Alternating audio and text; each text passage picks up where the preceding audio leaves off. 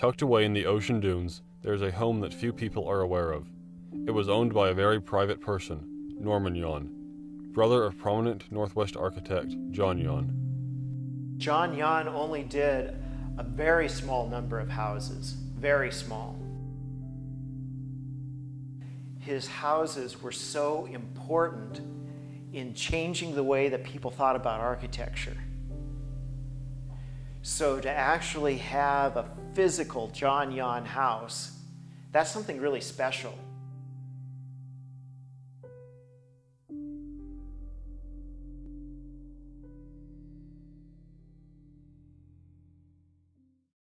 After Norman's death, the home and 104 acres were added to Lewis and Clark National Historical Park. The house has characteristics of John Yeon's style, but there is no documentation to prove that he designed it.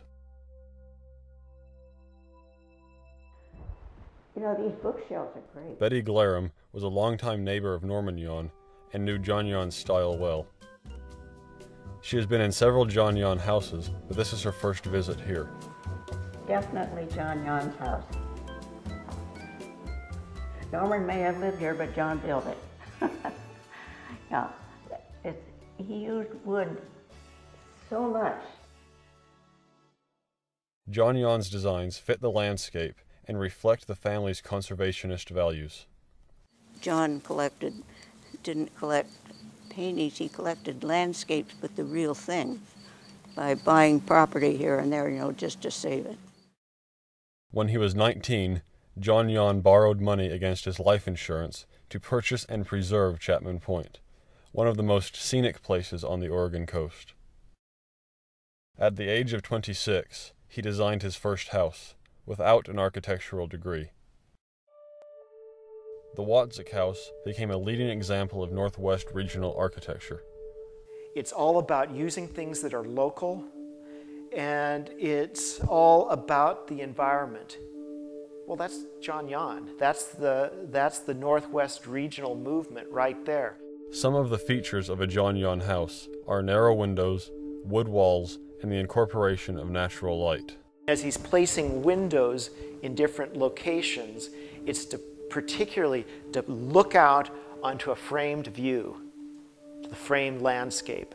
All of those things together, the lighting, the views, and the environmental conditions of that site are all coming into play, and how he pushes and pulls the building and creates views out the bands of windows. Both John and Norman collected Asian art, which may have been an inspiration in the design of this house.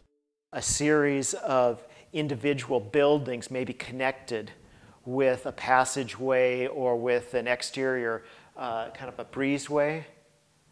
Boy, that's John Yeon. And that's kind of an inspiration from Japanese pagodas. This is Norman Yeon's bedroom up here. The curved stairway.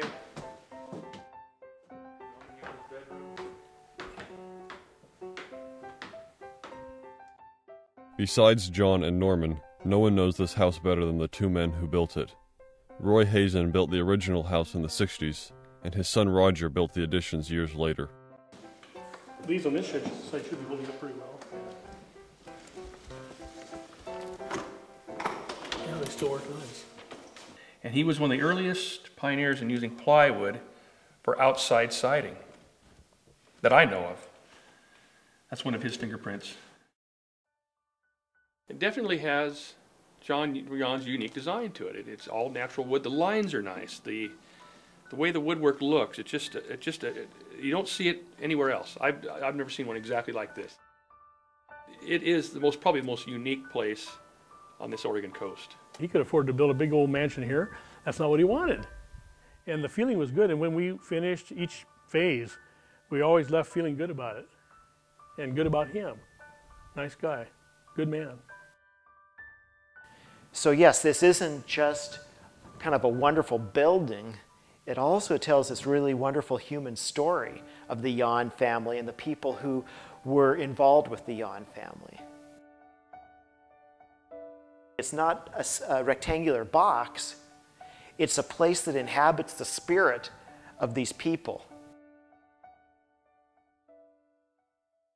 Following Norman's wishes, the land is now preserved forever through a conservation easement, ensuring that this unique house and undeveloped coastal habitat will be enjoyed and appreciated for generations to come.